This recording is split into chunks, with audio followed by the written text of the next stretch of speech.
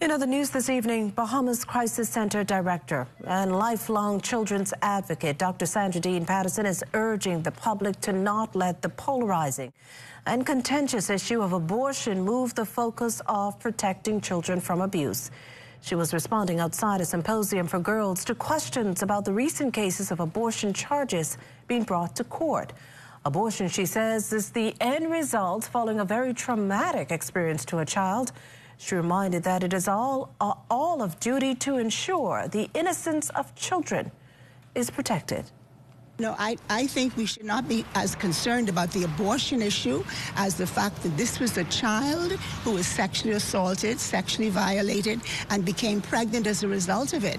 And our thrust has to be to protect children. The mantra of the Crisis Center is that all that has to happen for evil to survive and thrive is that good people do nothing. So let's all do something to stop the chaos that's happening in our country.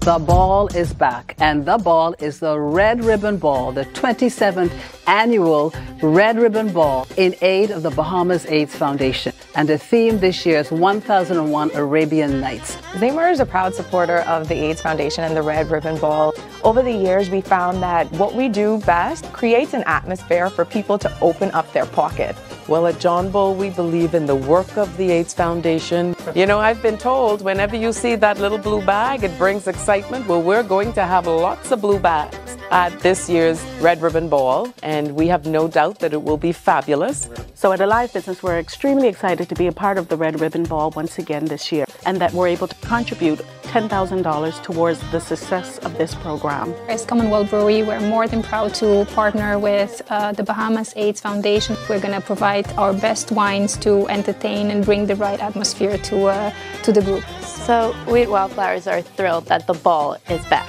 and we're very excited to be able to contribute to this event by decorating the Arabian Nights more beautiful than ever before.